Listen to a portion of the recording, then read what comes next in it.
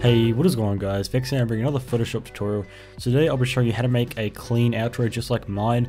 Now I'm doing this because I've had a lot of requests for it. Just had so many people asking me to do more of the clean designs kind of stuff, the way I do mine, you know, my lower thirds, my outro, my intro, stuff like that. So in the near future I'll be making more and more videos of that kind of style because a lot of people have been requesting it. Now this will use Photoshop and Sony Vegas. Now because I'm using Sony Vegas, because you know that's what my channels are sort of centered around rather than Premiere and After Effects like I would myself, I will have to simplify this tutorial a bit and, you know, maybe cut some of the stuff out that my actual intro has, but it'll pretty much be the same sort of style and the same theme. So with that said, let's just jump straight into the first part of the tutorial, which will be in Photoshop. Okay, so here we are in Photoshop. So just what I'm going to do is create a new document. Now you can make this whatever really resolution that you record your videos at. So usually mine are 1440p, but just for example, I'm going to do 1080p, and then just name this whatever you want. So we'll just call it outro, and create it. Now, if you've never actually seen one of my videos, I'll actually open up a folder here, and I'll show you guys, you know, what because some of you guys might not have actually seen my videos, so you don't actually know what, you know, they look like. So example here. So we just go to the end of my video. The way my outro works is it has a sort of blue line that cuts up from the side. Just watch this right hand side here. And then once it so this blue line expands up, slides across, and then once it does that, try to get back to you. And remember, if you see someone else with a problem and you know the answer, all the different parts up here. So this is basically what we're going to be doing. This will involve some keyframing in Vegas or whatever software you use, but this tutorial will show you in Vegas. And then before we actually keyframe these parts, we actually need to make them in Photoshop. So that's what we're going to do now. So first thing, we're just going to get a rectangle tool, and then we're just going to make a big square. Now you can make this kind of whatever size you want, but what I recommend you doing is I'll leave a link down below to the different sizing of the new YouTube outro layout, so you can get all your sizing perfect and it all fitting nicely. So with our square, what we're going to do is just make this we want a nice gray color, so we can just use a background as an example. And then the stroke, we'll just turn this off. And then what we're going to do is we can actually just create a stroke on this. Because I won't be keyframing that blue line, I'm just going to have the whole thing swipe across. What we're going to do is we'll just add a stroke to this and make that the blue line. So here, we'll select this color. You can make it kind of whatever color you want. We'll just do red as an example. Set this dotted line to straight. And then actually up here, you can see a line. Then you want to set this to outside. And then the pixels, we'll go down to maybe 10. Yeah, 10 looks pretty good. And actually, I'm not liking that red, so I'm just going to grab a blue here. Or yeah, blue, that'll do, just for example. And then that's pretty much the background of our actual image. So what I'm going to do now is I'm going to open up my sizing template, which will be available for download in the description. Okay, so I've gone and downloaded this. So this just shows you, this is basically a screenshot of the actual YouTube page. So as you see, this is how big your logos are going to be for your, you know, icons, and then this is how big the previews are. This is the minimum size. You can actually make them bigger than this, but this is just what we need to know as the smallest they will go. So what we're going to do is we're going to go a rectangle tool again and just select about the size of this box, and we're actually going to go a bit bigger so we can get that nice border. So say that's pretty good, and then we want to make that no stroke, and then the fill to white. And then what we can do is if we hide this layer, Control T on that rectangle, we can move it over to the side and just position it wherever we want. Now, of course, with mine, I have my video here and then the two channels, so like each of my second channels. But if you want, you can always just make this 2 videos, for example. You can really mess around with this, do it however you want. But just for this example, I'm going to do 2 videos.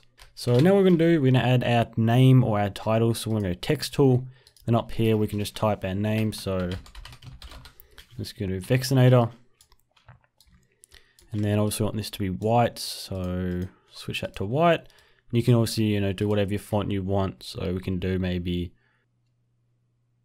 Kenyan Coffee, that looks pretty nice. And we can put this to bold, italics, actually looks really good. Make that a bit smaller.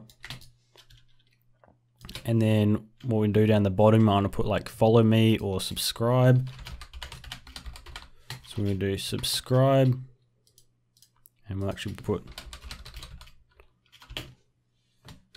follow and subscribe. Perfect. And then we want to make this we just want to make this regular, so it's not bold. And then up here we can make this italics. So again, we'll make this smaller so it fits. It's looking really good. And then pretty much your videos will be going in here. And then what we can do now is we need to export all of these layers separately so we can then edit them in Vegas. So to do that, what we're going to do is just go and disable each of these layers. So what we're going to do is hide all of them. And then we're going to go so it's just this left. And then we can go File, Save As, Desktop. And we can go JPEG. Actually, no, I want PNG. Make sure you do PNG because we do need that clear background. And then just click maybe background. Then what we can do is hide this, enable the rectangles, do the same thing. So that's pretty much it. That's all our parts. So now what I'm gonna do is I'm gonna jump straight into Vegas and just drag all these into Vegas and we'll go from there. Okay, so here we are in Vegas. So I've already got all of my stuff imported, and if I go File and Properties, you can see it's a 1080p document, 60 FPS, and then we'll actually turn this just to disable resample. So that's pretty much it. That's project settings, stuff imported. So let's get started. First thing we're going to do is get your background layer, drag this in, and then what we're going to be doing is some keyframing. So what we need to do is click on this button right here, the Event Pan Crop button, and this will allow us to basically do some simple keyframing. Now you want to make sure that this sync cursor button is ticked because this will allow you to, everything you do in here will be synced up to this preview window. So we're going to go right back to the beginning, and then what we're going to do is keyframe this by moving it all the way to this side, so we won't be able to see it anymore, just like that. And then we can go maybe 15 frames, or sorry, 30 frames later, so it'll be half a second. And then what you can do is bring this back to its original position. So if we just play this back here, we can see it slides across the screen just like that. Now we can close this, it's pretty much done there. And what we're going to do is drag in our boxes, or actually no, we'll do our name first. So we can drag this above. And then again, we'll do the same thing basically, except this time instead of keyframing, what we're going to do is just do a nice fade in. So when the box starts, which is half a second in, then what we do, start it from there so that it doesn't, start fading in before anything's actually there behind it. And then we can do our fade in. And we'll make that about half a second as well. So what I'm going to do here is actually going to zoom in just so you can see this a bit better. And then what we're going to do is add our boxes. So with these, we can do a fade in if we just want to keep it nice and simple. Or I suppose you can maybe do like what I did where they pop out bigger. So with this, what we can do is a Event Pan Crop and then go back to the beginning of them. Actually, what I'll do is I'll make sure these start after the text has faded in. So we'll go to 130. I'll actually make that 115. Start the clip there. Event Pan Crop. Make it so these are really small. Get them right in the center where you want them.